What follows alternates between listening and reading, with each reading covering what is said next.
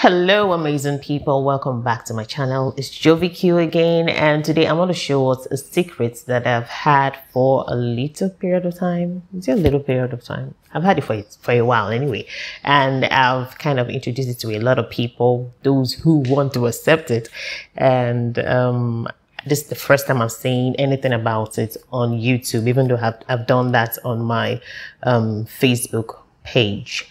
I want to talk about a certain leaf or flower-like leaf that helps with issues concerning skin infections, athlete foot, eczema, just name it, And I know we have some medications and some creams that can actually help with this, but sometimes it comes to a point whereby these medications don't help.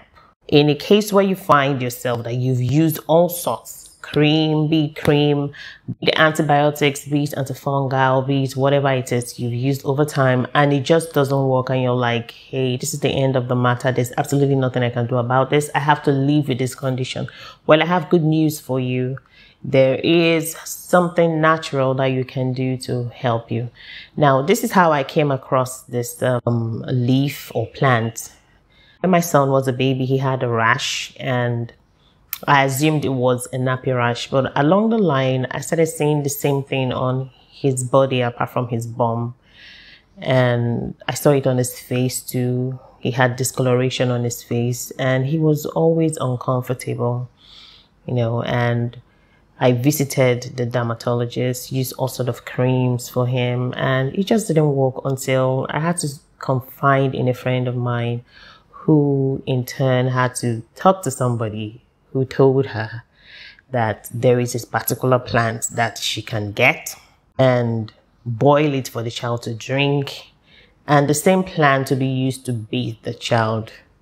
So when I was told, the second instinct of a mother is, what do you mean? What kind of plant? What kind of flower? You must be joking. I mean, am I supposed to give my child something I've never seen before? Something like, even though she brought the flower, but I repelled immediately until it was more like my husband was like, let's just give it a trial by just using it to bathe the child, and let's see how it goes. And to my surprise, the first bath and the second bath, and I started seeing the difference immediately. And that flower is none other than this. I hope you can see clearly. This is how you identify it. This flower, I'm made to understand that this flower has the female and the male on the same plant, or on the same tree. It's not a tree. It can grow as much as a tree, but mostly we find it as a flower that is used to decorate the walls and decorate the surrounding, and this is the flower. I hope you can see it. It's a leaf-like flower, it has this way of arranging itself, but this is the way you can identify it. I'm going to put the whole tree, the whole flower right away. So this flower is called the copper leaf, and it's something that you just look at and you overlook. I wouldn't be able to, I don't know what to say, seriously, because it's very easy to overlook this thing. Very, very easy. I see it all the time, and it's just one flower. In fact, when my friend brought it and said, this is what I was asked to give to you, I was like, what is this? I thought you were going to, seek the advice of probably medical personnel or somebody who knows a lot about the right medication to use for my child, and not a herbalist.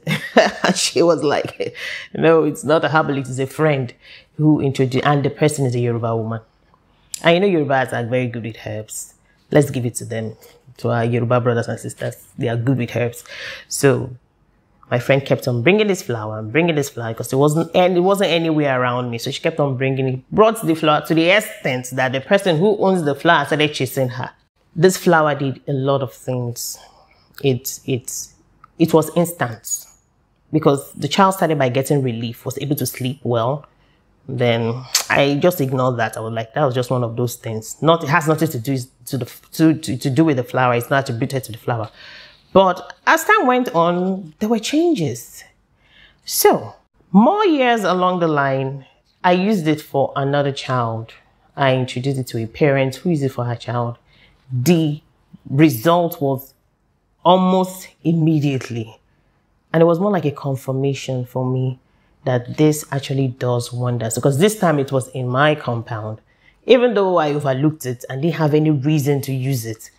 But after it was administered for a child, even though I don't encourage drinking it, because I don't know, I'm not a herbalist, so I don't know the dose or the dosage for it, so I don't encourage anybody drinking it. But if you know what it takes for this flower to do justice to your body by drinking it, go ahead. Why not go ahead and take it? Because it's not just it doesn't just help with skin infections, it helps with other diseases. So this flower helps with fungus foods, eczema, foot odor, all sort of skin infections that you know that medications cannot get to.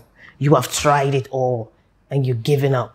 Why not just give it a trial? The name of the copper leaf is Acalypha wilkesiana.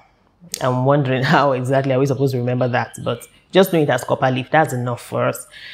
Even though I don't know the Yoruba name for it or the Igbo name for it or whatever, but we know that it's a flower that we see almost all the time in several places that people use it to decorate their houses. But this is a very good skin infection medication. It aids healing fast. So it is something that you might want to incorporate into your healing process.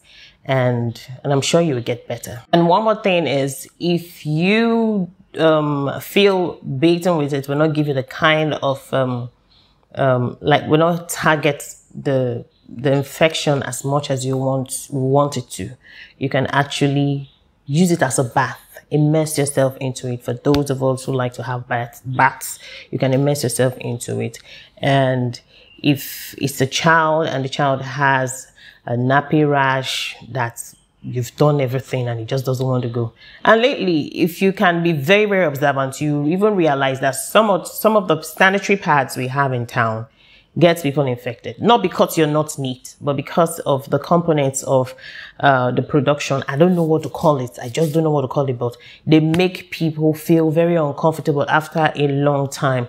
So, and most of these products are barely checked. Most of them are imported and there's nobody to hold accountable for it. And you have something that looks like a nappy rash even after using it. You can do some cysts, you can do cyst baths from time to time to eliminate such. If you do a cyst bath for like a week using this, I'm sure you'll be better in as much as you use other medications with it. Or even if you don't want to use any medication with it, fine. I don't know. However you want to give it a trial, go ahead and give it a trial. But I know it's not harmful to the skin. But for those who are not sure if it's harmful to their skin, why not just do a patch test by applying it on your hand like this for some time. Leave it on. You can try it like 2 or 3 times in a day. Leave it on. If you don't feel any reactions or allergy, then you can go ahead and use it. 3 ways to use it. My recommended ways is either you bathe with it or you immerse yourself into it. No, 3. You bathe with it, you immerse yourself into it, or you do a cyst bath, depending on where the infection is localized. When I say cyst bath, I'm talking about babies. Or if, for instance, you're one woman who has, let me not use the word diaper rash.